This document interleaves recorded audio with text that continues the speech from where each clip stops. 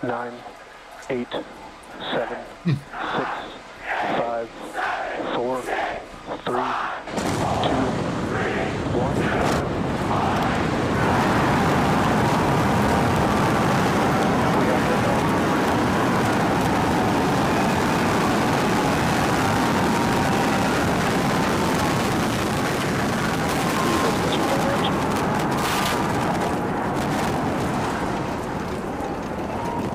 Boy, oh boy, what a day it's been. It has been historic. Let's get straight to it. Scott Walter, mechanical and aerospace engineer, and Ozan Bellik, self-proclaimed as, what is it, a space aerospace geek, space nerd. Yeah. aerospace nerd. Yes. There you go. What a day it's been. Let's break this down. That was amazing. We witnessed history. Sure did. That was absolutely amazing. I know the first question you're going to ask, so I'm going to go ahead and answer it. Go for it. You know, was it a success? Okay. Now, if this was any other rocket, it would have been considered a complete success, because with any other rocket, the first stage ends up in the water. Yeah. The second stage goes up and does whatever it wants to, and either it stays in orbit if it wants to, or it just burns up. So basically, if you look at it from the standpoint of measuring against any other rocket, it's 100% success.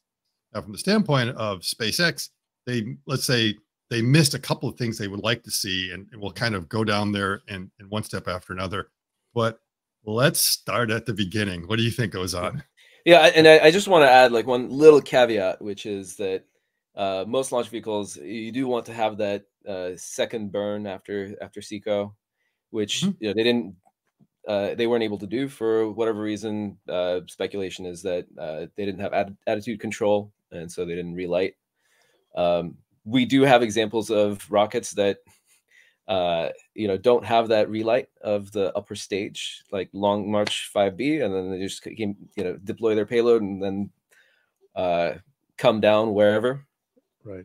But ideally, you want to be able to relight the upper stage one or two more times after you have orbital insertion. So it's like, you know, I'd say like 99% of the way to a flight-proven launch vehicle. Mm-hmm. Yeah. Yep. Expendable vehicle. Yep. Yes. Yeah. Yeah. All right. So we Scott and I were just talking offline about that. We'll get into that a little later. But so if on a scale of 1 to 10, Scott, how successful? What grade would you give it? Okay. Again, if you're looking at versus an expendable, I guess I would go 99%, because you're right about the relight there. If it was just about being able to open up a payload bay door and shove a few things out, which they potentially could have, and I'm sure they could have gone in a completely different orbit if they wanted to, because the whole idea is to make sure that was one that you were able to come back down on. That, you know, it's very close, so you have to give it, you know, almost a 10 versus an expendable. But from the standpoint of what everything that SpaceX want to do, it's probably close to 90%. They didn't expect the reentry vehicle to make it all the way down. It probably rutted a bit sooner than they wanted. And then there was a disappointment on the first stage that the landing burn didn't quite go the way they want. And so we'll probably have to break that down and understand what it is. But they came pretty close. I mean, they're able to bring it on down. I'm assuming that the velocities and where they wanted to be was where at that point. It's just that they weren't able to stick the landing, or in this case, you know, stick the dive, because they were just going straight into the water. Yeah, and that connection, that feed, thanks to Starlink, how amazing was that? Right through that plasma. Oh my God, I've never seen something like that. That's crazy. Yeah, it is. It is, and I wonder if it's because, you know, Starlink was being used there, and that they, you know, whether some of the problem might be, I think the plasma sheath comes around, and maybe if your antennas are trying to beam something down to Earth, they can't get through it, and maybe there's kind of like an opening up above that allowed them to hit it. I don't think they were using lasers or anything like that. I'm pretty sure they were just using normal kind of radio frequency bands. But still, yeah, I mean, otherwise, how else are we getting that live footage? Yeah. Yeah. All right, Ozan, rating out of a 10. I mean, I agree with Scott there. I think that's spot on. Close to 10 for an expendable launch vehicle. You know, if I have to give it a number, I might say 9, just because it wasn't perfect because of that relight issue. And there are some questions about the payload door as well. But that's, I mean, it did open, right? Yeah. It was just a question of, did it, you know, after it closed, did it stay closed? there's a little bit of a there's some, and if you're expendable, you don't care. But, exactly. It's more important that the thing opens up so you can get the stuff out. That's right. So it's really just the relight. That was the attitude control and relight. So yeah, somewhere between 9 and 10 as a launch vehicle. As far as their objectives for this test, yeah, somewhere between 8 and 9 seems about right. One other thing that I heard speculation on was whether the boost back burn completed successfully, and that's something that I need to go back and double check. Yeah, maybe I think look at it now. So it would be great to let's go right to T minus 10 seconds and just really see what's going on here. Is we can see that the launch looks like it's spectacular here. So look, we're going to want to look at the engine light sequence. See how that lights up, and then the outer ring kind of completes itself. It looks like everything there was perfect. They stay lit. And then what I want you to see is the speed when it clears the tower. Yeah. And okay, it's over 100 kilometers per hour. Look at that point. It's nearly 200 kilometers per hour. Yeah. So I haven't done the calculations, but it's definitely probably 1.5 Gs at least. Would you think? That's a lot of acceleration in a short order of time there. So we're at T plus 12. When was takeoff? Was it around 2 seconds, 3 seconds? Hang on, let me just follow back. And I think it was just 2 seconds. 2 seconds. So, or maybe 1 and yeah. That thing got up to speed really quick, because the other times it was lethargic on the times to cross the tower. And it's going out of there, and then you can see how confident the whole thing looks. There's really, we got a little bit of debris there, but really not a whole lot coming around. I think it's 2 seconds. Yeah. Okay. So in 10 seconds at 1.5 G, I would expect it to get to, 50 meters per second vertical. If it was average 1.5 G. So average speed of about 25 meters. So it should be about 250 meters.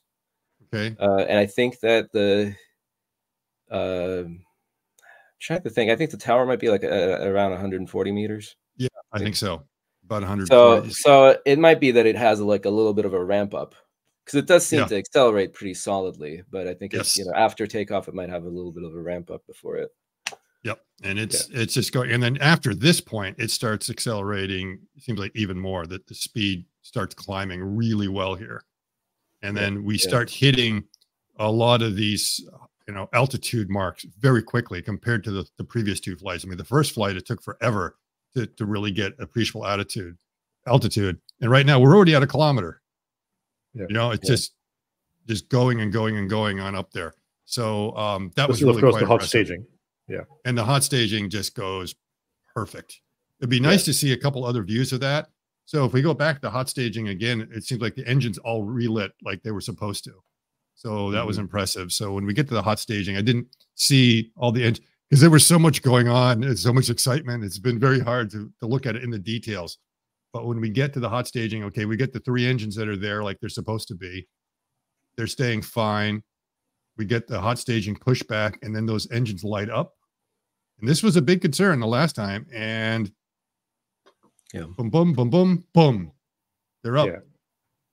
And what are your thoughts on that, Ozan? I mean, last time I would love to see a view from the bottom of if we could. That'd be awesome. Oh, there's going to be a lot of them out there. I'm sure Everyday Astronaut's got a bunch that he'll be releasing within the next week.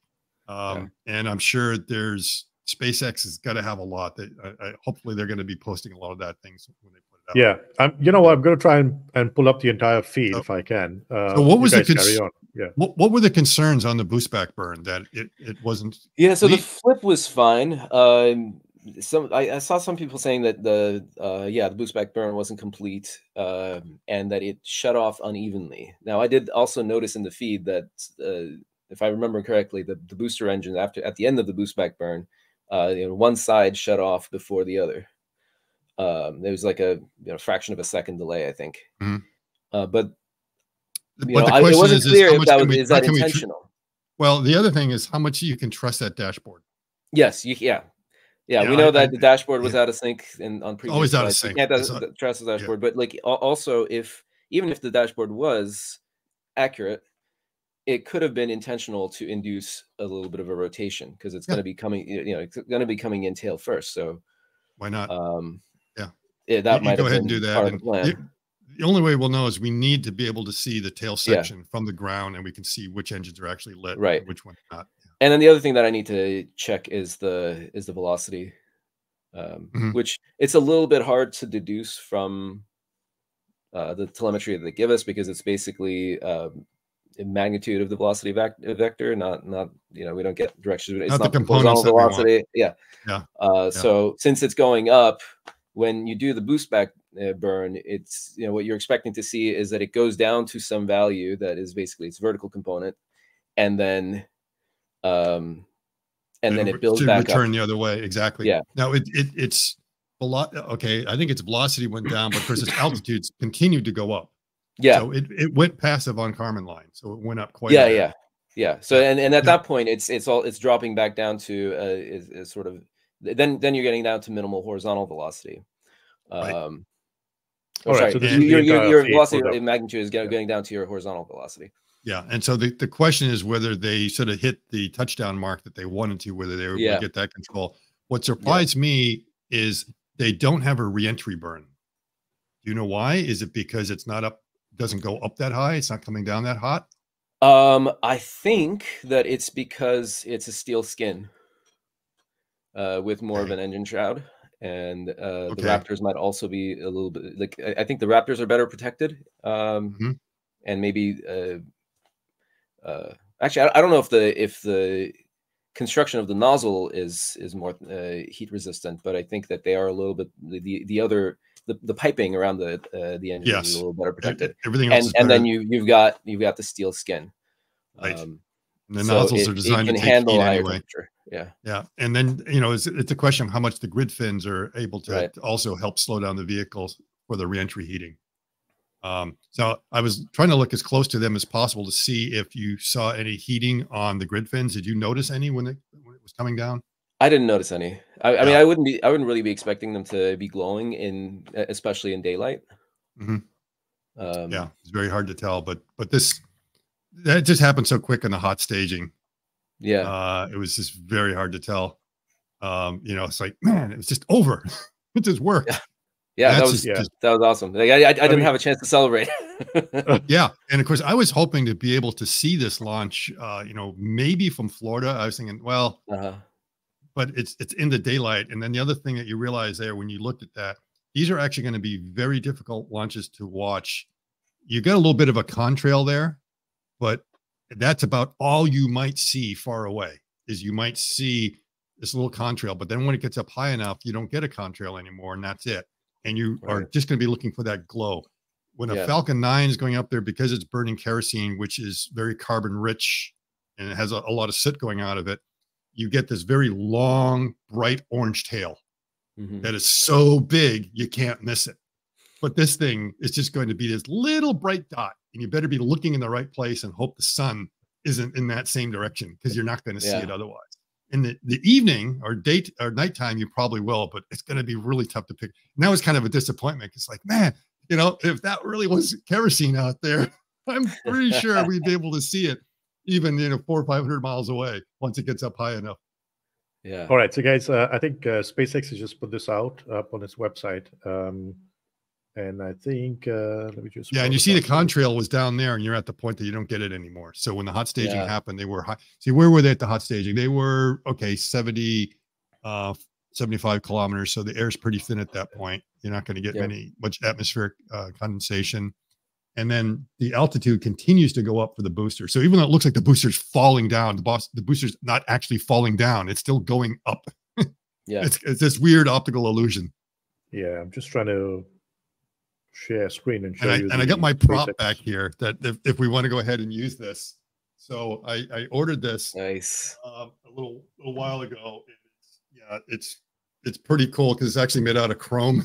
It's not plastic. And they use these rare earth magnets in here. It's like really hard to pull the thing off. Okay. Unfortunately, this is not the one that has like the flamethrower on it. Yeah. But we can see the 6 engines that are on there. And so we get the 3 RVACs on the outside and then the 3 on the inside, which gimbal. And these are the sea level ones. And I guess, I mean, the main reason they have the sea level ones is that when they do land, you want to use the sea level ones for landing because that's the only time you're really using it at sea level.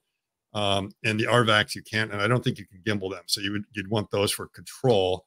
The interesting thing is that we're going to notice later on is that when they start to press towards orbit, they shut down the RVACs and they were only using the internal ones. I guess maybe for gimbling, it was like, well, wait a minute, they're in a vacuum of space. Why are they using the sea level? Shouldn't they be using the RVACs now at that point? So that was a rather interesting observation. I didn't even notice that. It might have been to reduce perforance. They weren't carrying payload because normally what we would expect to see is keep the RVACs going and then take down the sea level down to one engine. Oh man, see that's the thing. It was like really hard to get off. Is the magnet they have in there now? Of course, after I get this thing, it's like, well, wait a minute. This is the original one. This is the IFT-1.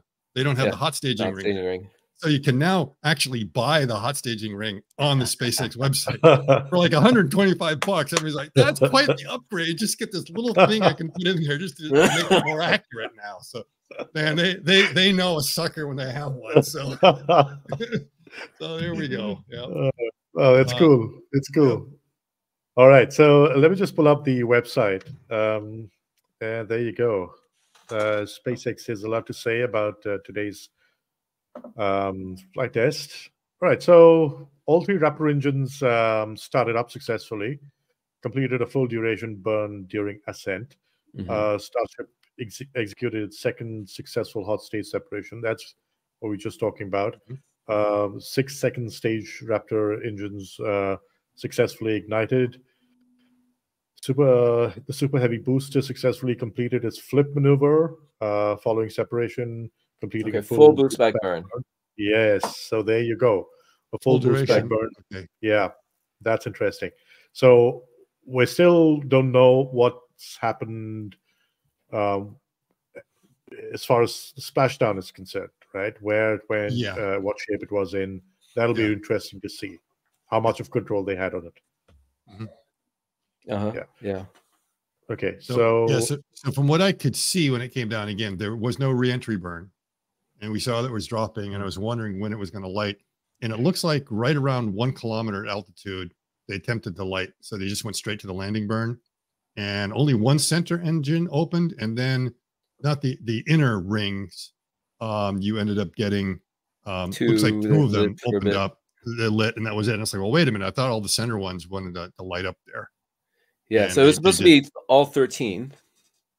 Okay, so and something then down to 3. Yeah, then down to 3. Yeah, and you could see something coming out the end, but you didn't see everything light up. And I assume that they're supposed to light up for a long time, not like a short period, because it's possible there could be a glitch in the telemetry that if it missed that window for a second or 2, it's something else. But if it's like a 5 or 10 second burn, I would expect maybe like a 2 or 3 second burn for the. Oh, it's possible the 13. then, but, and then a longer burn for the 3. A longer burn for the 3. Okay, so enough to, because it was coming down at about 1 kilometer up. It was going, I think, about 1,300 kilometers per hour in the fall. Okay, so we can see when it's going up. It's well above the one line. Full throttle, then you should be getting deceleration on the order of 10 G. Yeah, that's a lot. Yeah. All right. So what SpaceX says is the booster's flight concluded approximately 462 meters, just in altitude, just under 7 minutes. So that's really. Okay. Was the it rud was at FTS 462 triggered, meters. or what? It was a RUD. Okay. It didn't slam. Yeah. Okay, I thought it was going to slam into the blew water. up. No. So so there's something was going on with the Raptors.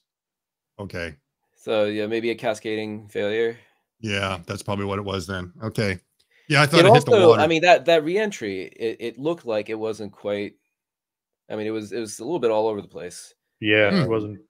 Now, what would be the result of it being all over the place on a reentry? The grid fin should be able to control a lot of that. So, do you think there was a leak? So it could have been a leak. It could have been that there wasn't enough control authority. Maybe there was too much prop sloshing around, throwing off the center of mass. I mean, but you know, if it's bottom heavy, which it would be on reentry, then it should be relatively stable. But it might still, it might be that there's not enough control authority and it's just kind of flopping around a little bit.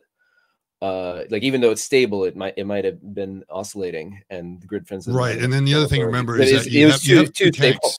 You get two tanks. You get this tank in the bottom, and you get a tank that's up a bit higher. And if you're getting some sloshing going around up there, that could be the one that really causes that moment arm. But I mean, that is the lighter one, and I think for the landing, what you actually have is that you're basically using the fuel in the downcomer, and then you have the sump for the oxygen. So there shouldn't be much. There's not much left there. Okay. And whatever it is it's not very dense. But I mean, it could have been not enough control authority. It could have been, some people are saying that it looked like a software problem where it was just the control algorithm wasn't damped enough. It was overcorrecting. Yeah, because maybe they haven't done enough testing to know exactly what the aerodynamic parameters are. So maybe they're going to go through and find out. Yeah. Yeah, I heard somebody say, "Oh, maybe they lost the fin, and the other three were trying to correct for it." Okay, that's just possible. Yeah, we're not seeing all the fins. We're seeing one of them moving around there without any particular problem. The only other, it made it through the hot staging okay, and everything lit up. So maybe you can rule out any damage from the hot staging. The other possibility is that the pressure dome was doing fine, was maybe slightly damaged, but was not damaged enough to cause a problem for the boost back. But then by the time you get down there, maybe something else. So I'm wondering that they can't rule out the hot staging having caused something that maybe. Didn't they change the shape of the pressure dome for this test as opposed to the last one? Yes, they did. It's more rounded. Okay. Yeah. The Ring Watchers has a really good summary of all the major changes that were visible from the outside, or that they could see from the construction. And so we're seeing right there. That's right the moment it rutted, and you could see that it was definitely vibrating very heavily there. And the other thing is, when you look at the graphic, you'll notice it's not vertical. You'd think it should be vertical at that point. I wouldn't really expect it to be. There's supposed to be some lift. That's what the chines are there for. Okay. And you've also got the horizontal velocity component that you probably haven't, zeroed out. Completely zeroed out, yeah. But the propellant loads look right. I was trying to study them to make sure, because I know in the past the LOX and the CH4 sometimes got out of whack. Yeah. And you could say, whoops, we got a leak here. But it seemed like everything was progressing down correctly, so they could roll that. Now, right there in this shot, just pause it for a second. There does seem to be at least one tile missing there. Does that look like a tile that's missing, or is that something else? Oh, that white. Yeah, I think that looks like bird poop. Yeah. So we know at least one came off. The other thing we know is that just before reentry, when they started flapping the wings, there was all kinds of dark crap that just started, floating around. Before, we were seeing a lot of white ice, and that was like, oh, what's that? Hopefully those tiles. There was a clear audible reaction. Yes. Now, my speculation could be let's remember that it was a very windy day. You had 30-mile-per-hour gusts going around there. You're down at the beach. It's very sandy, and you've got the frosty building up, right? Yeah. So you're having a lot of ice everywhere, and it's possible you could have a lot of dirt and grit that was getting entrained in that ice as it was forming. So you ended up having basically brown ice. That's one possibility of what was coming off of there. Speculation on my part. Ozan, what do you think? Is that the one? So I was actually not clear if it may have even been normal clear ice, or LOX ice and methane ice. Ice that could have condensed on the vehicle post venting, because I didn't have like I said, I was watching this on a tiny phone camera. I mean, it's a phone screen, and I didn't have a chance to really examine where the sun was in relationship to the vehicle. So if depending on the angle of the sun, it could have been that ice looked dark. Yeah, right. The reason why it's like blocking the reflection off the surface of the earth. The reason why clouds look dark. The clouds aren't actually black. It's just that it's not being illuminated from that side. Yeah. Yeah. So they're the chunks that are kind of coming off. We see are definitely bright colored. They're white. and then later on, and it's going to be way down. I don't know how far you can get into the stream, Ozan, right in Right. when we get to it's probably going to be around the 40 minute or beyond that. Yeah. In the or probably 43. even yeah. 43. So at least T plus 45 or 43, somewhere around there is when we start to get the reentry. Every time I see that, I get these interstellar vibes. Don't you? I mean, just looking at that just feels like the scene right out of Interstellar. It does. I mean, it's also shuttle vibes, right? Yeah. Yeah. But still, just something about the placement of the camera is the same camera that placement that Chris Nolan had. And then the buffeting and everything else that kind of going on there. And because that was the strangest angle that he had from the standpoint of cinematography. It's like, why was he shooting it from there? Because normally you can shoot it from anywhere. You could have this outer, but he just decided that he wanted the perspective from somewhere on that. And when you see this now, it's just like, wow, he really was thinking in the future of what the telemetry is going to look like. So every time I go back to that movie when I see this. Okay, so that's plus 9 minutes. We One need to thing get that surprised me was the constant venting. I mean, I guess it wasn't too much of a surprise. I was wondering if that's what we would see, if they would be venting continually to keep the propellant settled. I don't know if that was the motivation or if they were just trying to keep the pressure at a particular level. They needed to do a propellant transfer, right? And they did. It's still a bit of a mystery. Where were they transferring it from and to? I think what I heard was it's from the header aux tank to the main aux tank. Yeah. Okay. And could that be a reason for them to having to do some venting while that process was going on? Because it's not clear when they did that. They just said, "Oh, successful." Yeah, I think that they had a timeline for it. Before they didn't tell us. Yeah, it was on the website. It was like a T plus whatever minutes. I haven't had a chance to go back and look at that. They also had that for the engine relight, and it was in the mission timeline. But yeah, I mean they may have vented for that. So does that look like they would have had to you, or does that look like a leak? It looks like venting to me. Okay. Now, would that be causing their problems with attitude control? It could. It's possible that. So we know that on the last flight they were carrying more propellant than they could use, and inventing that propellant was what fueled the fire that caused the rud for the ship, and they decided not to do it that way for this flight. I don't know that they underloaded the propellant. I think that they still had a full propellant load, right? So you would expect there to be about 100 tons ish of propellant still on board at the time of orbital insertion. If you don't get rid of that, and if you let that slosh around in the tanks, that's going to collapse the hot gas that you have in there. And then, if it doesn't have a chance to warm up, then you're not going to have enough warm gas to do their RCS, reaction control. Right. And they did need more. So their reaction capability for the propellant transfer and then the relight. So they're not using cold gas thrusters for the reaction control. It's all from the autonomous system. They are, but it's basically venting the main tanks is their cold gas. Okay. So you still need the pressure. Okay. So yeah. Again, so you want ideally about 6 bar of hot gas in your. And you can't create it right now because the engines aren't running anymore. It's cooling exactly down. Yeah. So it's whatever you're left with, right? And it's eventually you have to cool down to about 300 Kelvin. If you have no liquid, if you do have liquid, it's going to condense and cool, and whatever gas you have left is going to cool down to closer to 100. But as you get boil off, it's you're going to get that pressurization again. But I think the first thing that's going to happen is condensation from just all of that cold liquid. And if they're venting, I mean, maybe they were so that might have been slowly venting the liquids. So if you keep them settled, then you can just gradually leak it out,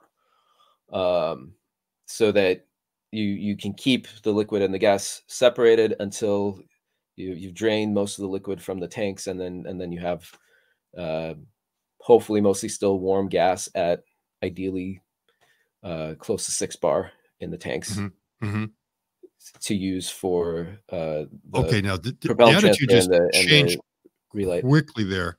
So how much can we trust the orientation of the Starship at that point? So it looks like its nose is pointing forward, and then at some point it's turned around. Yeah, when does that happen? I think after 10 minutes or something like that. So the engines are now kind of pointed in the direction of orbit. And so I'm wondering whether that thrusting, you know, how much is that venting affecting the delta V? Right. An excellent question. Yeah. Because the one thing that that was said on the live stream was that because of the margins they had in hitting the landing zone, they weren't going to do the relight. Said something about the relight was not going to be a retrograde burn, which I assumed is what it was. I thought the reason why they weren't going at the coast of Hawaii is that Raptor burn was going to bring it down early. But it sounded like that. Oh, no, it was actually one that might increase the delta V. Yeah. And if it does that, then you're going to overshoot. They didn't want to overshoot it. And it's like, why are they overshooting? Because they overperformed or because something is pushing it in the direction? Yeah, maybe they got more from the vent than they were expecting. But it also seemed like they lost attitude control. Yeah, so it could be that they decided that they couldn't do it, but the excuse that was being given didn't seem to match, let's say, some of the other things you were kind of wondering. And it may just come down to they decided it was too dangerous to light it because they could RUD, and they would rather get the reentry data as opposed to knowing whether they could light this in space or not. That was probably the top, because I think that was something that was newly added. The starting up the Raptor in space, so that was like 4th on the to-do list, and they decided, nope, we're going to take it off right now. Yeah, because by then they'd already kind of successfully conducted the payload door maneuver, the propellant transfer. Yes. So I think most of the key targets had been met. So it was a kind of a risk that they were willing to take. Whether it worked out or not, it was a kind of a plus, an added bonus, if so to speak. And remember, the payload is data. It's still that's the main thing. And right now, what was the most important data? And it's like, we need to see how these heat tiles perform. We need to know what the controlled reentry is going to look like. So Ozan, in your opinion, when we lost telemetry, do you think that's when it rutted? Because they seem to think like, oh, we were expecting to go into blackout now. Yeah, so they said that they lost TDRS telemetry at the same time as they lost Starlink. Which seemed to suggest that the vehicle blew up. There you go. So what they're saying is last telemetry signals received via Starlink at approximately 49 minutes into the mission. And that's it. There's no more detail after that. Yeah. We don't know when RUD took place or under what circumstances. They have RUD and they have RID, rapid iterative development. But I think there's just so much to take away from this. Guys, I just want to talk about this. So the propellant transfer had a certain cost associated with it, right? Because they had to prove it, and NASA has been very watching development of Starship very, very closely. There's been so much of controversy over the timelines and what happens to Artemis and all of that. And I think this was one of the milestones that they needed to hit. Perhaps overdue, but they've kind of got it locked down now. So that's good, right? Yeah. I mean, I think that it was great that they did it on the first. This was the first chance that they had to do it, right? I mean, the first time that they had that prolonged 0G experience with Methalox.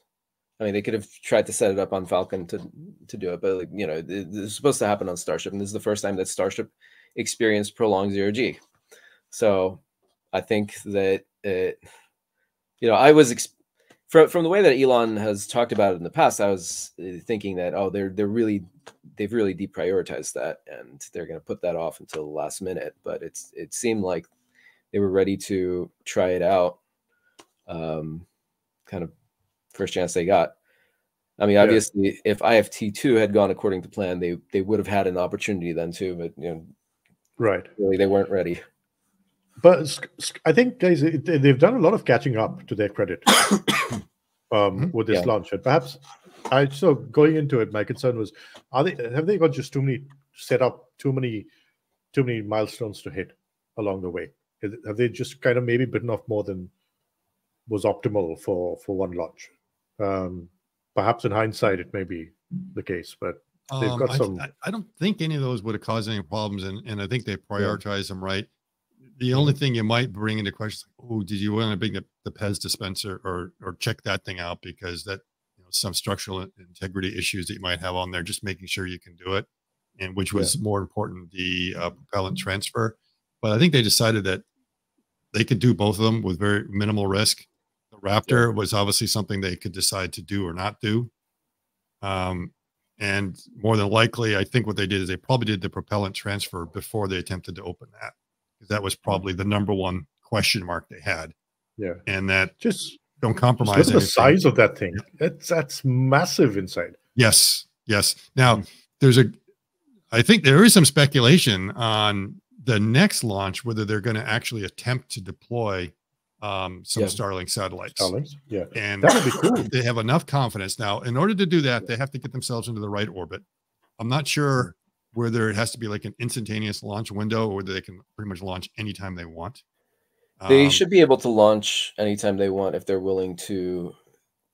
Doesn't matter. Yeah, they should be able to launch anytime they want, because for land alignment, you can just take your time in the getting up to operational altitude. So it's not like ISS where you have to hit it at a particular time. Usually what they do with the Starlink launches around here is that if they miss the window, it's like they wait 45 minutes. So they're kind of looking at the weather. They have that three-hour window, but the window is like certain times that they want to hit to be able to get it just exactly where they want. So if they're not too picky about exactly which orbit it goes into, they may do it. But then they have to be confident enough that are they going to go into again do one of these things where the orbit automatically brings the Starship down, or whether they're going to have to go to a higher orbit, because that's where you want to actually deploy these things, and then need to confidently bring the Starship back down. It's still a gamble. You can't really deploy Starlinks with much below like 250 kilometer perigee. So that's something that it would. So that's that was the.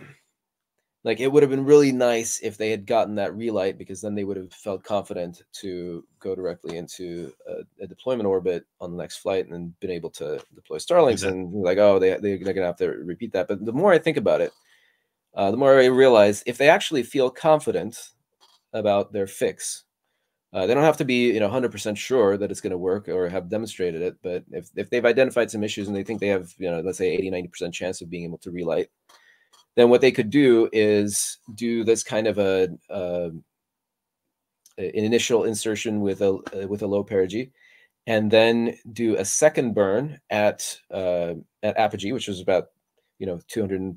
I think it was supposed to be 235 kilometers for this flight. They could go up to like 250, 280, whatever the Starlink deployment perigee at the low point, and then do attempt a relight, and if it works, then they go up to 350 kilometer apogee, and at that point they have some if that burn works, they have some confidence that they're going to be able to deploy and relight again to deorbit Starship. I think that would be a reasonable thing to do. So I'm going to ask, and they want to make sure that they on that relight that they don't RUD 250 miles up, because then they're creating quite a cloud of junk that's going to take a while to count. So they're going to. I mean, if they RUD at the start of the burn, it should still be fine. They don't want to RUD at the end of the burn. Yeah. You mean the third relight? The third relight. If at that point, so they have to know that every time they do it, it's not, the relights don't become riskier and riskier and more sketchy and what's going to happen. So that might be the only concern. The other, I'm going to ask a dumb question here, but for the benefit of those watching who may not be as technically clued in, just take us through the challenges of the relight in space. Well, okay. The first thing is, like, whenever you have a campfire, you've got wood, right, which is fuel, and you've got the air around you. The thing is, you need a lighter to get it started. So the first thing is, just because you have fuel and oxidizer, you need something to be able to get this started up. I know that in Falcon 9, they actually use these chemicals that they mix in there that spontaneously kind of cause it to burst into flames. But I think they're using some sort of igniter. Is that correct? Yeah, I lost track of where they ended up with that. I think it might be spark ignition in the pre-burners, Yep. and then So basically the pre-burners maybe come out with a high enough temperature that when you mix the outputs, that's the first thing is you got to make sure you have an ignition source that's reliable and is going to work. The other, and of course, you got to pump that stuff in there in the first place, and so you got to make sure that your tanks are settled and everything, because that's a problem, is that you're drawing down from these tanks, and if the tanks have a lot of empty space or they've been sloshing around, you may not be ingesting in fuel, but or propellant, you may just be ingesting nothing. Or so gas, that's right, just gas, not nearly dense enough to start those engines. It's going to cause a rud. And the other thing is that, how do they spin up these turbines? Are they using? I think it's I think they have COPVs for it. So I think they have high pressure gas. High pressure gases. So is it like helium? If I'm not mistaken. Okay, so they use something like I'm that. I'm not sure. Where they ended up with it. I know that they eventually want to eliminate all the helium, but I think that they might still have a few CFPs. Yeah, because I think prime the pre-burners, or prime the turbines. Rocket Lab, they use electric motors for that. Yeah. So so that may be a possibility in the future. I haven't had a chance to look at this one interview. I don't remember who did it, with a startup that's working on basically electric jet engines. Yeah. And how that could potentially be used, because when you have the pumps that you have two sides that are basically mirrors of one another. You got a turbine on one side and a compressor on the other. And the compressor is what basically is pumping everything through. But in order to get the compressor to work, you need to have something to spin it. You need a motor to get it to go. Well, that's the turbine side. And the clever thing is you kind of combine the two, that the stuff you're trying to pump is actually like the fuel you can use to run this darn thing. So it's kind of a vicious circle. It's going there. The problem is you got to get that thing started up somehow. And so you got to spin up that turbine, and the best way to do it is just like you take a pinwheel, you just go blow on it and start to spin. So you do that to get it up, to finally get the stuff to go through, and then it starts sucking stuff in, and you can start burning everything and everything else. The idea is like eliminate the turbine, because the turbine is an expensive, complex piece of equipment, and just keep the compressor part and replace that with an electric motor. And if that electric motor gets you enough performance and the batteries and everything, if the weight penalty for that is way less, then that might be a wise way to go in the future, that use something like that to be able to make it easier to spin up. So you've got to spin those things up. You got to get the fuel going there. You got to make sure the fuel is settled, which in orbit is just not an easy thing. Yeah. It becomes a challenge, which is why they almost always use these ullage motors, which they don't want to have. So what the ullage motor is, they're these tiny little motors that are very easy to start up, because in many cases, they might just be like a solid rocket motor that you light up, that actually pushes the vehicle forward for a couple of seconds. And in just that little burn, it creates enough gravity, artificial gravity, to settle everything. And now you can go ahead and start lighting everything up. But that's something they don't want to have in Starship. And what it means is that every time you do a startup, you have to solve the ullage problem. Yeah. And I don't know how they plan on doing that. Do you know? Is it just going to be cold gas thrusters again and again? I think for now it's cold gas thrusters, which might mean if they're just going off of the main tanks, it might mean that they have to keep that they have to keep those main tanks venting so that the liquid in there is settled, or they have to deplete the liquid and then just right there. Like stop right now. Pause that. Okay. These are the chunks. Those are the chunks. Okay. Yeah, that doesn't look like ice. Does it? I mean, actually, no, it is in shadow. Really, it could be ice. It's just weird shapes, but that doesn't mean it's not ice. And then you'll see it kind of floating off over there, and it seems to stay dark the whole time. I mean, it looks creepy. So as you continue on, and so the light is coming from the other side. Like it's between you and the light, right? So I don't know if we get a good view with it lit from above. Okay, so it's lit from above right now. And then where do the chunks start? White chunks. White chunks. But they're really small white chunks, and then they get really big. And it seems to happen when they start doing the flaps. Yes. So once Yeah, the there might have flap been some And ice there was stuck an audible- in there. Yeah, there was an audible reaction also. okay, from now it's going into everybody. darkness. Yeah. Okay, so everything is in shade. So everything we're seeing from this side is shaded. There you go. The chunks are going. Okay, it starts out white, And then we Starts out get white, into and now they the- start getting darker and darker. Yep. Timed with the Yeah, those are some big timed with the chunks. shadow. Yeah, it looks I think like litter. it's a play of It light. absolutely looks like, and keep it going because it becomes a lot. I mean, it looks like they were littering in space. Yeah, I think this might just be ice. Yeah, so it was a little bit white for a second there, and then it goes very dark. Okay. So some of them are Yeah, kind you of see these almost big chunks brownish flying looking off. chunks. Yeah. Oh, that's a big piece. I mean, look at that. Yeah. And that's why you're looking at it, you're thinking, is that insulation coming from underneath the heat Or tiles? was that a tile? None of them it's look not like a tile. tiles, It's not right? the right So shape. it would have to be. They would all have to be tiles that were torn somehow. Yep. Which seems pretty unlikely. Yeah. They'll all be tearing off, but it seemed to be Yeah, we timed also with the don't see flaps. very many missing tiles on it afterwards. Right.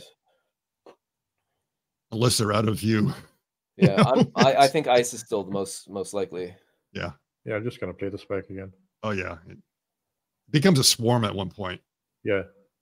So the size of these things keep just increasing. Yeah, they start getting bigger and bigger chunks. There you go. It could Look be at that they're leaving closer to the camera. That could be a factor. Yep, that too. Yeah. Exactly. They fly right by, so it's a perspective. Yep. Hmm.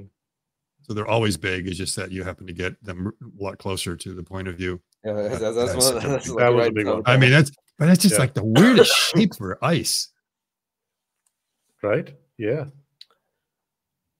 Yeah, I mean, it seems like it was sheet Yeah. that broke up.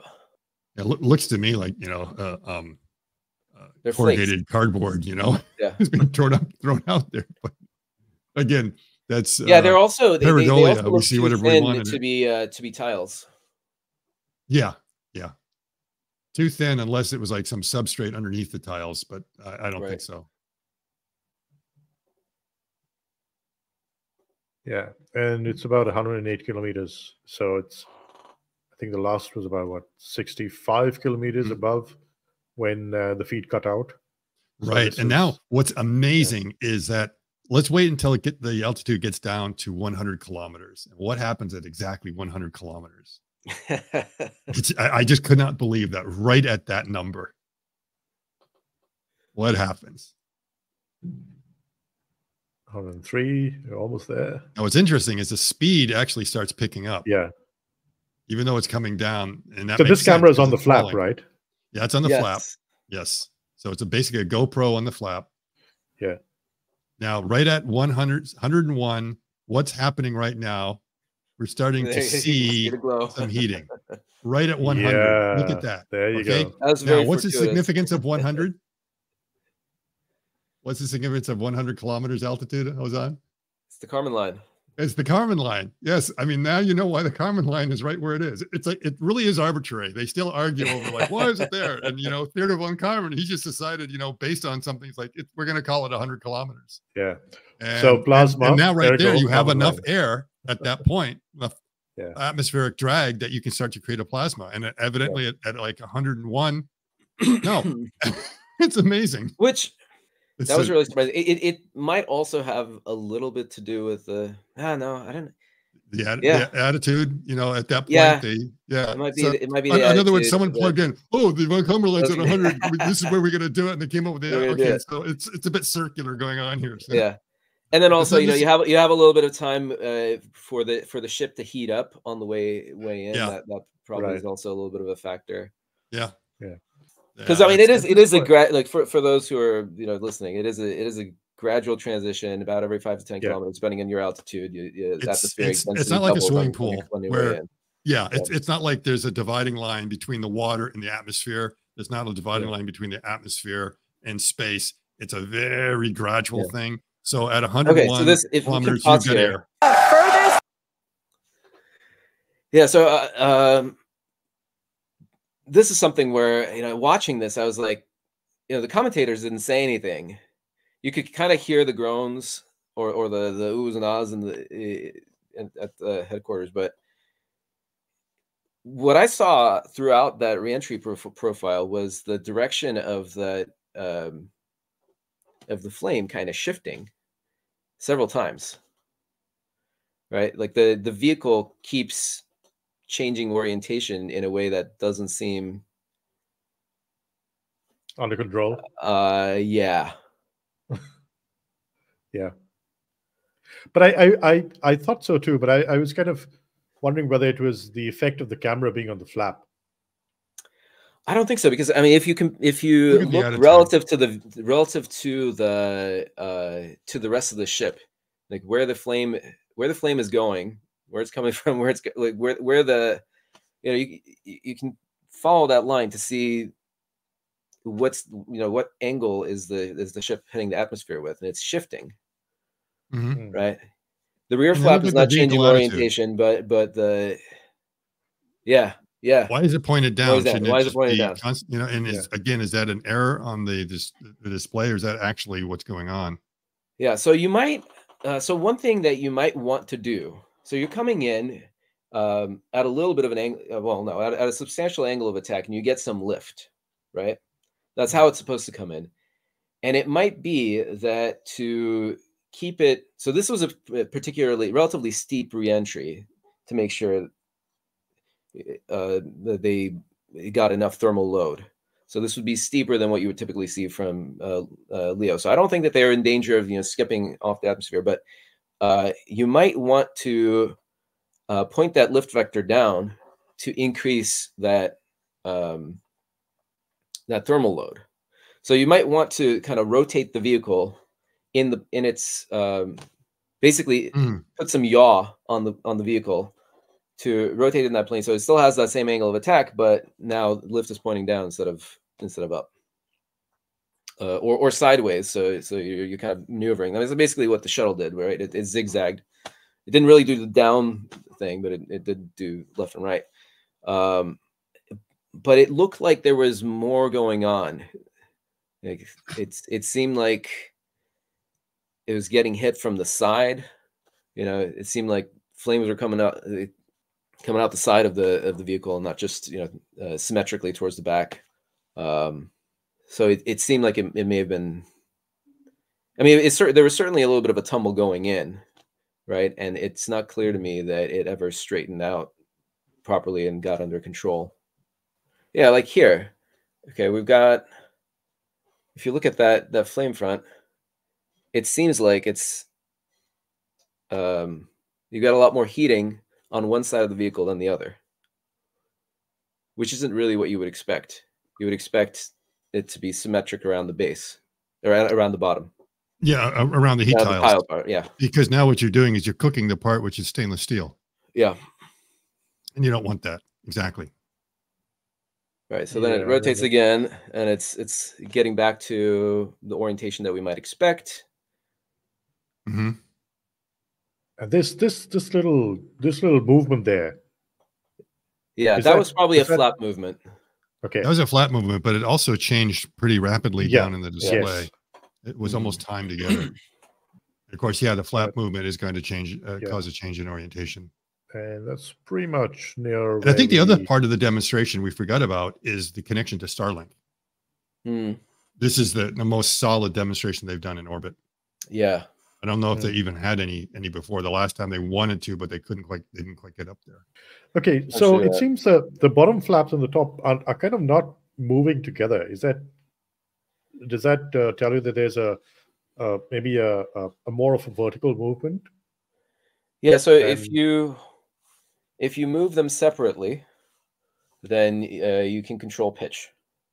Right. So if you pull the front flaps up and push the bottom flaps down, then what you're going to get is more lift in the back, and that's going to be nose down, and vice versa. You're also going to, depending on your angle of attack. This is pitching. That's the pitching. Yeah. We're talking about right there. Yeah. And then depending on your angle of attack, the stable configuration for your flaps changes. So if you've adjusted your angle of attack so that you're coming in either with like a more of a flap to the wind, or more of a nose to the wind orientation, Right. you might need to adjust your flap angle to keep that stable. Yeah.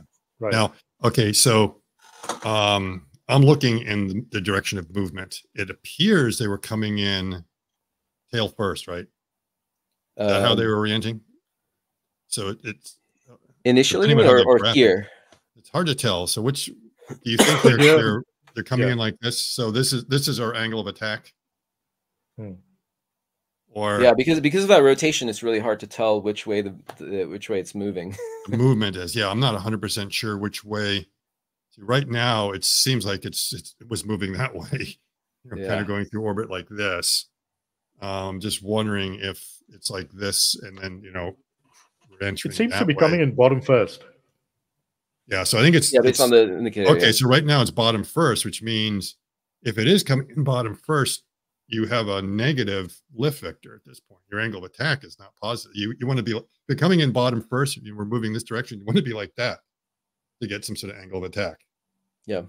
And you don't actually, I'm pretty sure that it's not designed to be going in bottom first. Yeah. I thought it was supposed to be going in like this. Yeah, I mean, right. why would you want to go in bottom first? You're just going to be overheating. Yes. Panels, so something is strange there. So maybe the graphic is throwing us off, and they're trying to correlate the graphic with the movement you're seeing out there, and it's a bit confusing. But if you look at the flames, they also look like just fry the Raptors, wouldn't they? And then the whole purpose of you could have some. I guess you could have some of the flames coming around here, so you would get that flow. So I would expect you could see some of the plasma that way. I hope it's going in like this. And again, as Ozan talks, but you wouldn't expect it to come back towards you. Which I think in some of the shots we see the plasma. Oh yeah. So if it's like coming in this way, then we would expect it to come towards the camera. Yeah. So if it's coming around that which way, I think there are some shots where it's, and that's weird. So it's almost like it's tumbling like this, because you were saying something about yawing. Yeah. So this is your yaw direction. Right. So your yaw is basically going to cause it to keep changing, which is the pointy end forward. So it's going to be going around like that. So these flaps will allow you to adjust it if they're done in concert. That these two are symmetric in their movement, and these are symmetric in the movement. You're going to get that pitching. But if this and this is out of phase, see, one way you can get a roll out of it, and you do something. You do diagonals. You get this. Yeah, you do a diagonal, and then you'll get some kind of roll and everything else. Yeah.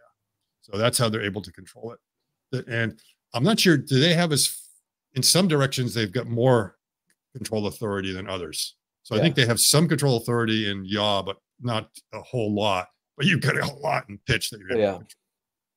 So now if you did want to, have your lift vector pointed down, if you're coming in like this, you wouldn't just want to rotate like this. I mean, I think this, I said this before, but giving it some more thought, you would want to rotate like this, right? So it'd be a little bit of a roll and yaw, so that you would still be, nose to the wind, nose and belly to the wind, right? Yes, exactly. You may be doing something weird like that. But there's really, the only reason why would you ever want to have a downward lift vector, because what that's doing is that's pushing you down faster, which is making you go faster, which is making you going to overheat. The only reason you'd want to do that if you're trying to make sure that you don't go too far down range, and if you're trying to max out the load on your TPS to test it. Yes, exactly. Otherwise, you normally wouldn't do it. And the only other thing is that you're risking. See, if you do this too hard, could you skip? Could that cause you to skip, or is this going to prevent you from skipping? It's going to prevent you from skipping, but if you need to correct, if you end up going too steep, and then you need to pull out of that, then you might end up skipping. Right. So you're going in steep, and that's the thing, is that it could be too steep, and then you could collapse the vehicle because you just have too much. Right. Collapse or overheat. Yeah. Do you think they were trying to just test the limits of Starship with this? These are the ones you want to blow up, because you don't have any vital equipment that you need to recycle. So it's possible that this was intentional, but I think that they would have tried to be a little bit closer to a nominal reentry profile, just because they were still hoping. I think they were still hoping to see if they could get telemetry from Starlink throughout the whole reentry. That was data that they wanted, and they ultimately they wanted that hard splash in the water, right? If they could get to it. So I don't know. I think something went wrong. Yeah. I mean, obviously something went wrong, but I think that it was that tumble. And it seemed like whatever intentional. happened really quickly. You When it blew up? You just lost telemetry, lost and you didn't see anything that was looked like an explosion in the back or anything like that. Not even one frame that would indicate something went wrong. Yeah, but if you look at the numbers, the telemetry numbers on the screen at the bottom, you can see that they still have it going. Although they've lost the feed, they've got it going to way beyond 70, and I believe 65 kilometers was the last. So that's 69, and so they lost a little bit of the signal for the video, and then I think it came back briefly, and then that was it, and then it just suddenly freezes. Yeah. Yes. So, okay. Okay. It's still going. It's still going. 65, but that's where it stops at last. Yeah. Yeah. Then at that point. So that's not an altitude where I would expect it. I don't think they went down too low. That's not an altitude where I would expect it to break up just on account of dynamic pressure. And if you look at the rate of deceleration, just from this, how fast the speed was dropping, that's pretty close to a nominal reentry in terms of the rate of deceleration. I think maybe they for that speed. Or do you think they blew it up? Huh? No, I don't think it was FTS. I think they didn't know what happened to it. So I guess what I'm saying is I don't think it was dynamic pressure that caused it to break up. So I don't think it was too much force from the air that it was encountering. It could have been overheating, because basically for a reentry vehicle that has reusable thermal protection system, you kind of have a temperature limit. If you're using a blade of TPS, what you want to do is get through that deceleration as quickly as possible to minimize your total heat load, because it's basically just ablating your TPS, and doing it slowly is it causes more overall ablation, a lower ablation rate, but more overall ablation. So it's like ripping off a Band-Aid. You want to get it done as fast as possible, and then it's less painful. If you have reusable TPS, that higher, what you're doing is you're not getting rid of the heat by ablating material. You're having to radiate that heat, and that's temperature dependent. So if you're getting more heat into your tiles, then you need to be at a higher temperature to radiate that away, and your tiles have a temperature limit. So what you really want to do with this is you want to keep that flux, that rate of heat transfer per unit area, to be relatively stable throughout your reentry. And the faster you're going, the greater that heating.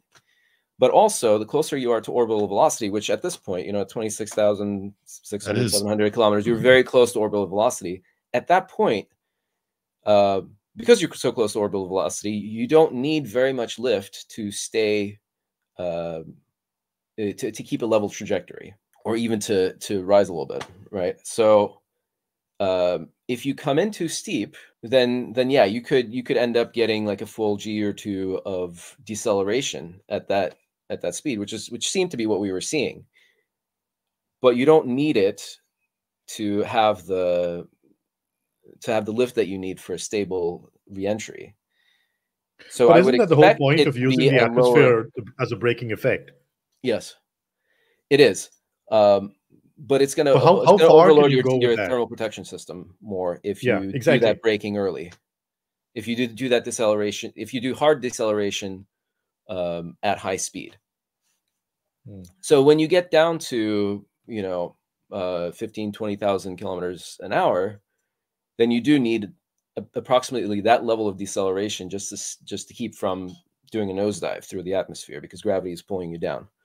But at that speed, you don't need it, right? So you're coming in at this angle, and the deeper you dive into the atmosphere, the greater your deceleration, the greater your heat load. But yeah, it may have been too steep of a trajectory, and was it the intended trajectory? That I don't know. It seems like there's definitely a certain amount of attitude change, and the other is that the heat flux may not have been just on the tiles. Yeah. If it's happening on the exposed surface, then that there could also be a source of a rud right there. Absolutely, because there's you've got those main tanks are pressurized. They're getting more heat, so they're getting even more pressure. I mean, presumably you're still venting through that, but that could also lead to fires because you've got oxygen and methane in there. How much fuel do you think was left in those tanks? They showed a little bit. There was some in the graphics, so a couple percent at least. Yeah, I mean, you would ideally, if you wanted to increase your chances of preserving the vehicle, you wouldn't want any liquids in there sloshing around. So you would only want whatever's in your header tanks, maybe. Header tank, and exactly. since they did that propellant transfer, the header tank also would have a fair amount of empty space for that oxygen to slosh around, which could also make it harder to control the vehicle on the way down. Yeah, ideally you would constrain all your liquids to where they can't move around very much. Right. And then you would minimize your gases so that when they heat up during reentry, you're not getting close to an overpressure event. And then as your steel is heating up, which is going to heat up to some extent, whether or not you reenter correctly. But if you're reentering at a weird angle, it's going to heat up too much. Then it weakens, right? So the amount of pressure that those tanks can handle drops. So if you have pressure rising and your pressure tolerance dropping, at some point you might hit this point where it pops like a balloon. That's what they call a double whammy. Yeah. Cool. But net, it seems there's been a crazy lot of progress made. 4 months. What? Yeah. I think so. The last I heard, they were looking at 9 launches at least this year. Do you think they've got it? They've achieved enough to turn around and have another launch within the next month or so? I mean, they've got like what four boosters already in different stages of preparedness, and then quite a few starships as well. They have the hardware. That's what Elon seemed to indicate, that they would almost be ready to go right after this one. But the question is the hardware the correct hardware? Do they need to make a couple of changes, adjustments? And then there's the other thing is there's the hardware aspect, and then there's the software aspect of learning what they need to do to change with the flight control software and everything else to update that, make sure that's working right. And then there's kind of the other software, which is basically the bureaucratic paperwork. And we just have no idea whether the FAA is going to say, we need another full investigation here because you rutted 400 meters before you hit the water. We need a full accident investigation of what's going on. And whether that turns out to be 3 or 4 months, or whether it's one of those things that goes really quick. Because it seems that SpaceX is more or less was leading that. So as much as people were giving the FAA a hard time on like, where is it? And where's that FAA license? The FAA license never comes until SpaceX says we want it on this day. And it's always like, 12 hours before it's there. So everyone's panicking. Where's the FAA license? And the main thing is that the FAA said, no, we're just waiting on SpaceX to give us a checklist. And then they did that. So at this point, I don't think the FAA is really the holdup. It may be more of SpaceX making sure they cross their T's, dot their I's, because if they rush one of these things too much and things really go catastrophically wrong, then the FAA has to step in next time and say, oh, wait a minute, you can't police yourself quite that well. You're going to have to go through. So they want to make sure that they don't do anything to ruffle feathers the wrong way. And of course, I remember like the FAA wants to stop them. They're just as excited about this as anyone else. Trust me. But at the same time, they need to make sure they're doing their job. Yeah, I remember after the first test, there was this huge period of waiting and uncertainty, and there was a lot of criticism of the FAA and the Fish and Wildlife Authority and all of that. And then there was this kind of common understanding that, hang on, this is not how it works. It's just that, the FAA is the face of it, but behind the scenes, it's SpaceX that actually comes up with that checklist of, what needs to be fixed and how they're going to do it and the timelines, etc. So I think second flight test cleared a lot in the public perception also. Right. And I think if you look at it, Elon will speak his mind. And he has not come out and said like anything like strongly negative about the FAA. He says they're doing their job. They're doing everything right. And for the most part, I think they wanted to make sure that they were confident with the changes that they made. They made sure they had everything there. There was like lots of other little testing. So there's no way they could have done the end of February. You know, it was not the FAA. It was like SpaceX was really making sure they got everything, because you assume you can fix a problem in a week. Then you go in and do it and you begin to realize there's something else. It's a little bit harder. So sometimes it's very easy to think, this is a super easily solvable problem. And then you find there's something else that becomes a hiccup. So it's amazing that they've been able to do it here, and that when they finally kind of gave the date, that it was there. So I had already kind of heard the end of February that they were shooting for Pi Day. And it's like, amazingly, it's like, yep, they knew it. So they were really right on the schedule. So everyone they already knew weeks in advance that this was going to be the day. And it didn't slip. That itself was a huge sign of progress, that they were able to say March 14th and nail March 14th. Yes. Internally, they said March 14th. They nailed March 14th. The only thing that would have made the schedule slip is that the weather was looking bad a few days before. And then it turned out that it was not perfect conditions, but it was, I guess you had to say, good conditions. You know, 30 knots or 30 kilometers per hour. That's a pretty stiff wind, but not enough to stop a vehicle like the Starship. And and it wasn't overly foggy or anything like that. And it seemed like most of the delays in the morning were because they had to get the boats out of the way. I don't think it was because they were waiting. Something like an 8-minute delay for that. There was a couple of, but actually it kind of works to the advantage, because then it allowed the fog to lift a little bit more.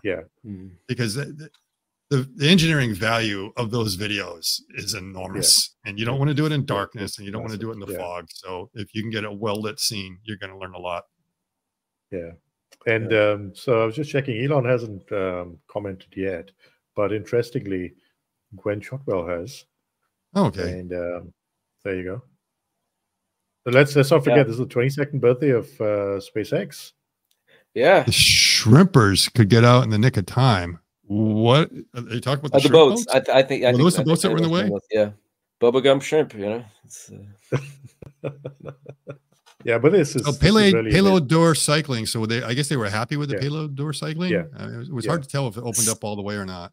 So that's the other thing. I've noticed that the initial announcements sometimes gloss over like a few imperfections. So I've learned not to count too much on the wording of just wait till the dust settles and they've got all the metrics and got a better sense of what's going on. Okay, heavy boost back and coast, and likely a couple engines making main stage during landing burn. She's excited. So at least a couple engines lit up.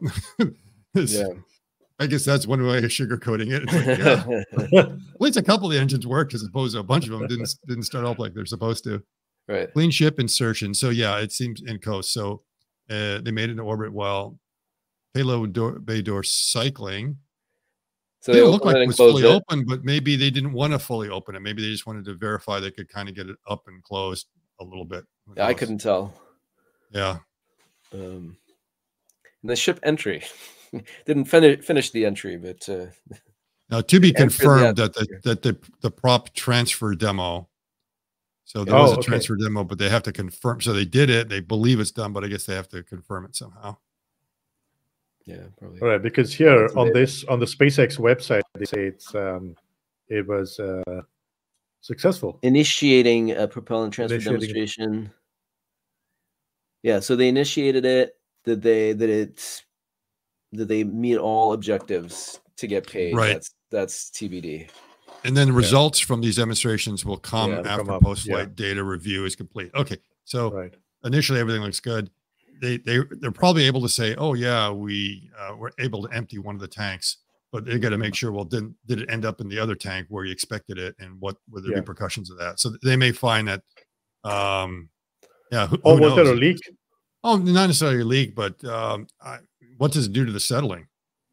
I mean, does it happily join the rest of the locks that's down there, or does it just start bubbling up and doing all kinds of, that's probably some of the things you would want to know. Does it remain settled, or could it lead to so you're now increasing the volume, which is a little bit odd.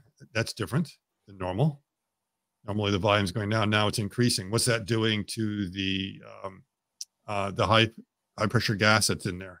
So it's going to be getting compressed a little bit, or now suddenly you're having this front coming towards it of the interface between the two. That's now getting colder or something like. So that there could be all sorts of like nuances in there that they have to look at and understand before they could say it's it's successful in the sense that they get data. They get really valuable data, no matter what. Yeah. Although I'm surprised Elon hasn't yet commented. There's this I tweet think the from other 3 surprise hours is he back. wasn't evidently he wasn't there. He was not on site, as far as we can tell. Oh, okay. Yeah. Yeah. We didn't see him in any of the videos. He Right. wasn't at the control center, and someone checked and they said, "Oh yeah, his plane's in Teterboro, New Jersey." So he was probably in New York today because his brother is doing his book tour. So it's like, are you kidding me? His book tour is more important than go down to Boca Chica. Oh, Yeah. Is that confidence or what? Well, see, the next time I can't use that as an excuse to go down there when family's in town. It's like, oh, I'm going to go down there. So I don't care if the family's in town. This is more important. They'll say, yeah, but for Elon, his family was more important for the cookbook tour than to go see IFT 3. So you can't use that excuse. It'd be nice to see a little bit less dependence on. I mean, I think we're already seeing less dependence on Elon for the Starship program. For the past couple of years, there's been that shift. I think as he's gotten engaged in other things, and it's gone more from ideas to implementation, execution. Yeah. Mm-hmm. Right, and I just want to bring up something that's rather interesting. I was just noticing on your timeline there that evidently President Macron is hosting his own Twitter Spaces or his own X Spaces. I'm not aware of world leaders actually doing something like that. So it's like, wow, that's rather interesting. That Kamala Harris is apparently as well. She has done as well. Okay, I haven't seen some of the others, but to Woman see that for Biden Harris, yeah. Okay. Wow, go X. Yeah. The world leaders are deciding to use that to reach out there. I know. I mean, very few of them would have the courage to do something like that. It's like maybe we post something, but actually go there live. Yeah. So then getting back to Starship, as far as the fourth flight, Rodin, you asked if it might happen in a month. I would be shocked if it happened any sooner than 6 weeks, and even 6 weeks would be very impressive for me. I'd be happy. I'd be very happy if it took less than 3 months. I think that'd be great progress. Because we're basically talking about going. Okay, so if you're talking about 9 more this year, 1 a month. Yeah, I think nine is aspirational. If we see 5 or 6, that would be amazing. But also, you've got this increasing cadence, and this is still a flight where there's a mishap investigation that's going to happen for both vehicles, right? If the next flight manages to do a soft landing for the booster, and I mean that alone would, I think, enable define soft landing. To mean happen. With the chopsticks? No, it's in the water. Oh, okay. Yeah, because if it's able to light up and slow down and do a nominal water landing, then it won't be a booster mishap, right? That would be an intentional. That would be amazing to see the booster hovering up, but just above the water. Yeah. Whoa. I wonder if they have any video of it out there, whether there was any ships nearby or a tracking plane or something like that. So that there might be some impressive ones. I think the other thing to point out is that I think they apply for like 9 launch licenses. I think that's the maximum they've been allowed. Remember, there was all this back and forth of how many launches they can do. Yeah. So I think that they have maybe the permission to do up to 9. I don't think they can exceed that. Yeah, I think I saw 10 somewhere, but that would include this one, right? Yes. Yeah. So if there's 9 more, that would sort of. So it's not like they can go every weekend like they wanted to, because they're saying, wait, it's still a public beach. People want to, they're in the area. They don't want to hear all the noise, and so they had to go the back and forth. And I think that's the reason why they're thinking of moving a lot of stuff to the Cape, because so there's clearly going to be iteration in hardware for both the booster and Starship, and that's going to take its own time. That takes its own time. And then you're going to have the sequence of testing. Software updates. You're going to have, of course, a certain amount of time that's going to be spent from today onwards, to get a look into all the telemetry, all the data. Yeah. Come up with. Make sure they figured out what went wrong and how to fix it. And implement. So you have to figure out what went wrong. You have to come up with how to fix it. You have to implement that fix, and then you have to verify that you fixed it, and you have to convince deal with the the bureaucracy regulators that Yeah. that you fixed and verified your fix, and Yeah. then you're ready to launch, and then there are all the there's the checklist for the actual operations of launch. But to be fair, I don't think there's some major hardware fixes we're looking at. Hopefully not. No. Yeah. At least not for the booster. Yeah, I don't know maybe if there's might be some for the internal chip. baffling or something like that. If there's still a little bit of propellant slosh or a few things like that, they might be able to do. Right. What I could see is that if they're able to get a couple of really solid launches, very successful under their belt, Yeah. and at that point, they might want to say, we're going to sort of fix everything right now. And now what we want to do is we want to increase the cadence. We want to prove that we can go a little bit faster. And then they would kind of do those same missions again and again. And then you could see them getting closer together, being a month apart. Yeah. And so who knows, maybe at the end of the year, you start to see that, oh, they rapid fire do 3 of them in the fourth quarter, but it's dependent upon them really getting 2 or 3 really solid ones. Yes. Really, really good ones where, everyone's got a lot of confidence in there, and they can point back that, yes, this change is what fixed that. So we're really confident going forward, because if that thing rutted 400 meters in altitude, you can't bring it over to the chopsticks.